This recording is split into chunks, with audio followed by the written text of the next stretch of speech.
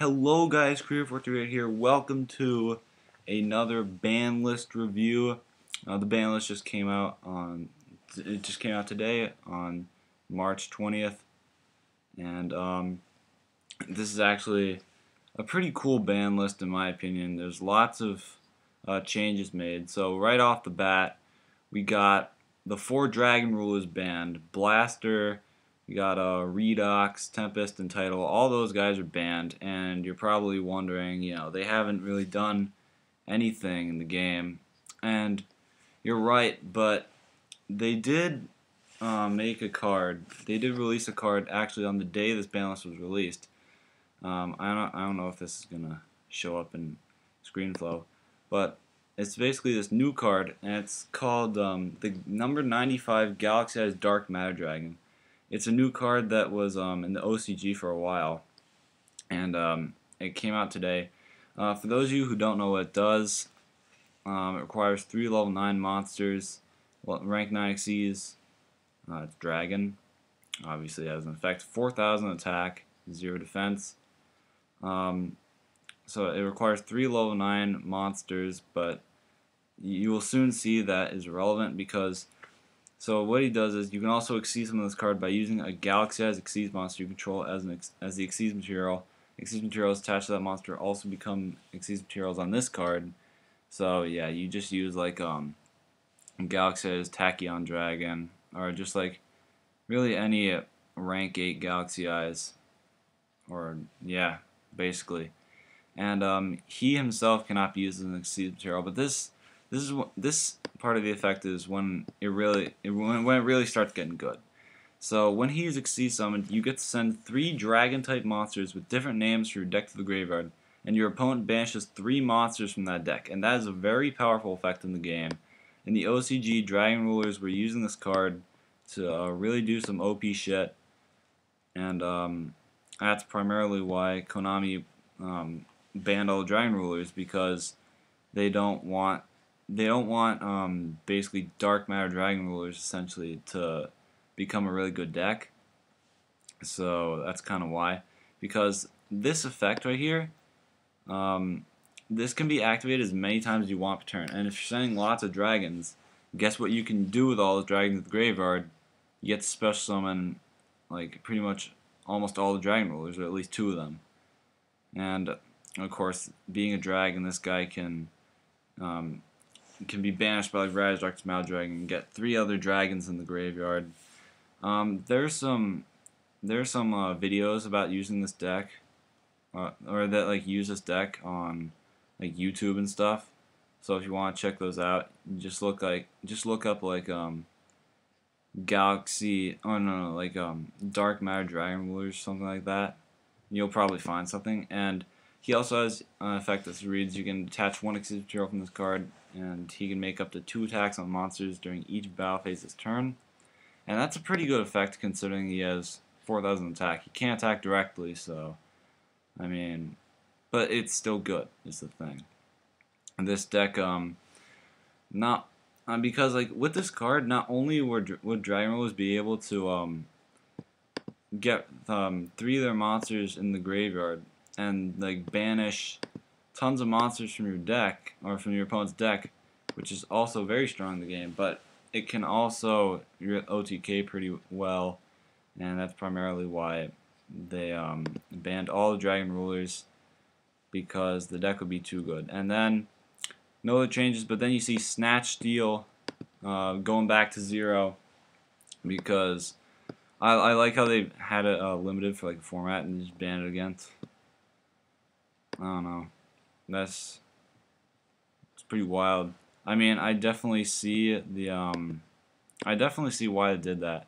I don't even know why they unlimited the card though. Or no, not unlimited. I mean, put it to 1. I don't know why they did that.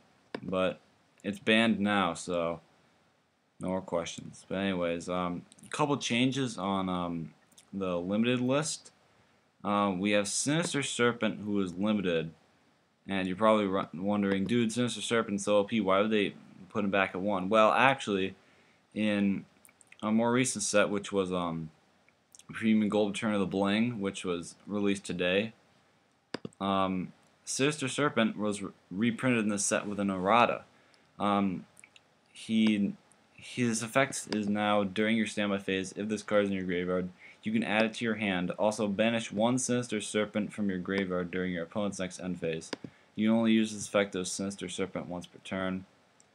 So, like, I guess if like you discard him, and he's gonna banish himself. So, yeah, that effect will really only. I mean, this last part will really only work if it's in the graveyard. I'm not really sure about all the criteria of this effect. It's a little confusing to me, I think. But, yeah, but Sinister Serpent's not as powerful as he was before. Like, you can't add him to your hand a million times per turn anymore, so that's a reason. And then we got Tour Guide at 1, because, you know, Burning Abyss. Tour Guide could special summon every Burning Abyss monster from the deck, basically. So, well, you get the point. You get the point. Every main deck Burning Abyss. So yeah, that's why they did that. They put Dragon Ravine at 1 because, you know, it's not going to really be that powerful anymore with the Dragon Rulers at 0. And you got to keep in mind, guys, that they banned this card solely because of the Dragon Rulers. So, yeah, that is why they did that. So, Dragooney fans, eat your heart out, basically. Anyways, they also hit Preparation of Rites. That is now limited. This is because of Necros, whatever you call them. I call them Necros. Personally, I don't like this hit because I was a big Necros player. I keep calling them Necros, jeez. I was a big Necros player. I still am, but like this it kind of like reduces their power by a little bit, but they'll still be a pretty strong deck. They also hit Sacrifice.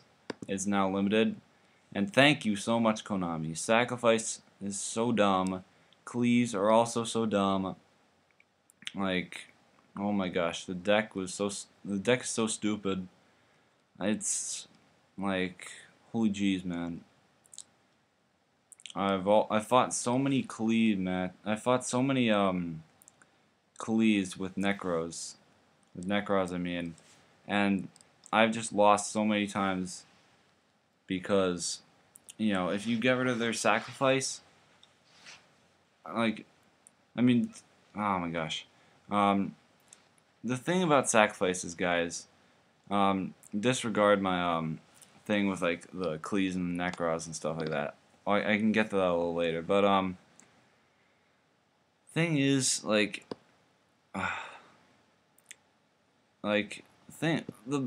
we already have like we've already had like Shaddolls and BA in the game, which were floating monsters. But if you thought those were bad enough, Sacrifice is a floating spell and trap card. I've said a couple times actually that floating spell or trap cards really shouldn't exist in the game because they're so dumb. Like, spell and trap cards are arguably harder to get off the field than monsters. You only have a couple ways to really deal with spell or trap cards. So, but like with monsters, you can destroy them by card effects and also kill them by battle. So it's a little different in that respect. But the thing about Sacrifice is, like, it boosts Glee's attack up by 300. They cannot be destroyed by battle. And on top of that, they can be treated as 2 tributes to the tribute summon of any clean monster. So you can distribute 1, get disc, and like, you know, you bounce things with like carrier. You can like pop spells and traps with Helix. Oh, sorry about that. And then you get a search. And if you're using like disc, then you get special summon 2 cleaves from the deck. Like, this card is stupid. And like if you don't have any scouts left, guess what you're gonna use to search that scout? I mean, maybe summoners are as well. That is also a viable choice, but especially this. So yeah, cleaves are definitely gonna have to play a little smarter. They can't just like set up a field and stuff like that.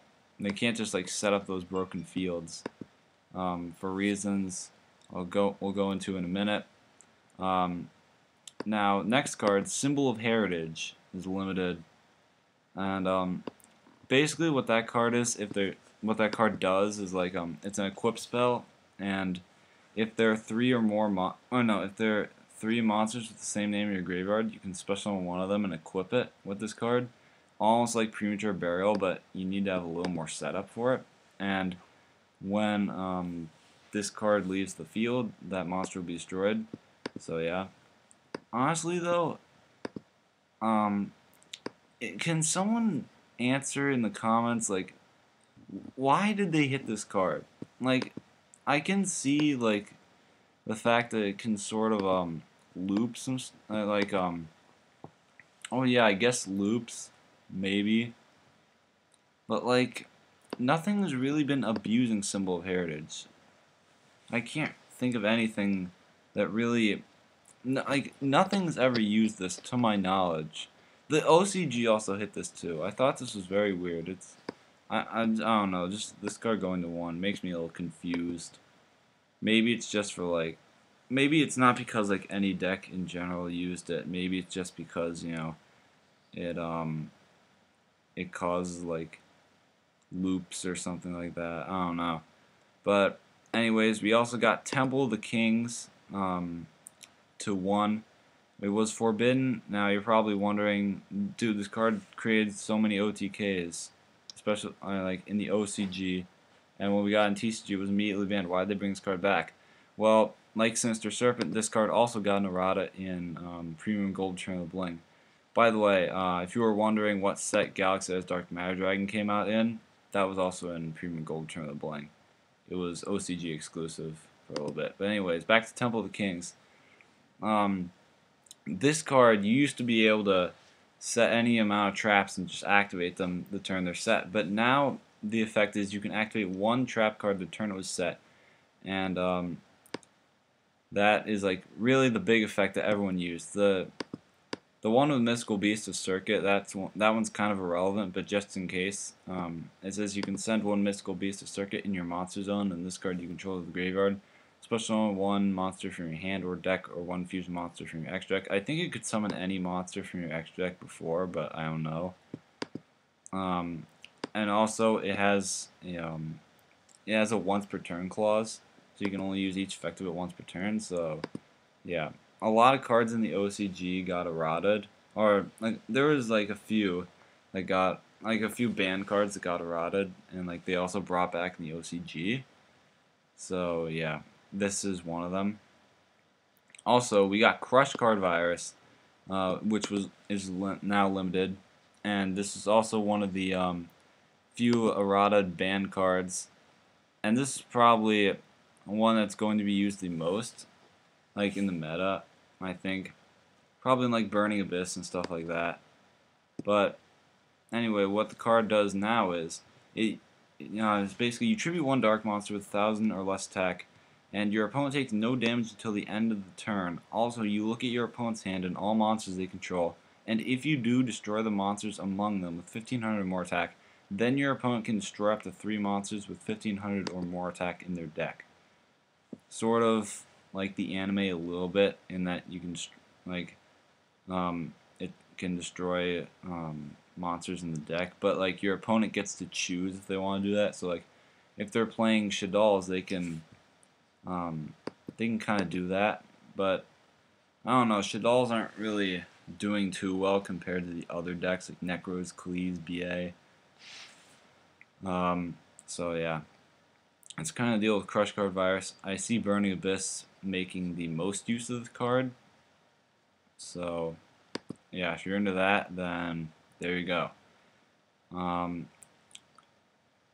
It used to Crush Card Virus used to check cards that your opponent drew for like 3 turns, but it doesn't have that effect anymore. So yeah. And next card we got Exchange of the Spear, which this card was a big OTK card. I actually made a dueling network video about the FTK involved with this card. Didn't really. The thing is, I made that video. It was going to be a dueling network episode. I never put it up though. because like it was just a dramatic fail. I, um, I never I never got that I didn't get that OTK off in that video, so I thought like what was the point? And um, you might be thinking though, dude, why is this card coming back? It is very OP. It caused FTKs for days, man. Well, this, like the other cards that we've gone over, also got an errata. So now it reads if both players have 15 or more cards in their graveyards. It used to be if you have 15 or more cards, but they changed it so if both players have 15 or more cards, so that you can't deck your opponent out. Because the thing you could do with Exchange of Spirit was you could get a bunch of cards in your graveyard. You could flip this on your opponent's turn. They send all cards from their deck to the graveyard, and then they don't put any cards from their graveyard into their deck because they don't have any cards in their graveyard to actually swap.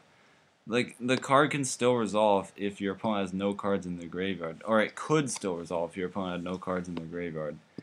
But that was too OP. It only required you to have cards in your graveyard, which is why that worked and why it could still resolve. But now it's if both players have 15 or more cards in the graveyard.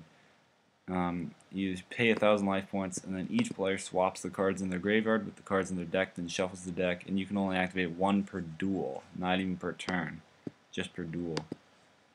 So yeah, it's kind of the thing with that. Honestly, I see this card going to 3 with its new errata. So yeah, you can't FTK with this card anymore just because your opponent also has to have cards in their graveyard.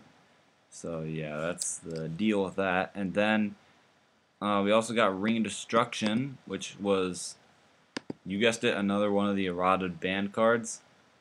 So it used to be, Ring of Destruction used to be able to target any monster your opponent, any monster on the field, and then it got destroyed, and then both players would take damage equal to its attack. But now it reads, during your opponent's turn, target one face-up monster your opponent controls whose attack is less than or equal to their life points. Your opponent's life points, they mean. So, like, say my opponent has, like, CD on their field or something. This is just an example. And, like, they have 2,800 life points. I can't activate this card if CD is the only monster they control, because it has to be less than or equal to their life points.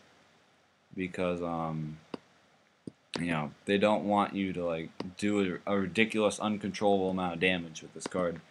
And yeah, it destroys that face of monster. And if you do, take damage equal to its original attack, then inflict damage to your opponent equal to the damage you took. I'm not sure why they changed it so that both players don't take damage simultaneously. I'm not really sure the mentality behind that, because like you might be thinking, oh, because like if your life points go to 0, then your opponents won't know win the game. No, that's not true. That's not a thing. The thing is, guys, card effects cannot basically the thing with card effects is that card effects will the duel will not end if a card effect still has to if like a card still has to do stuff.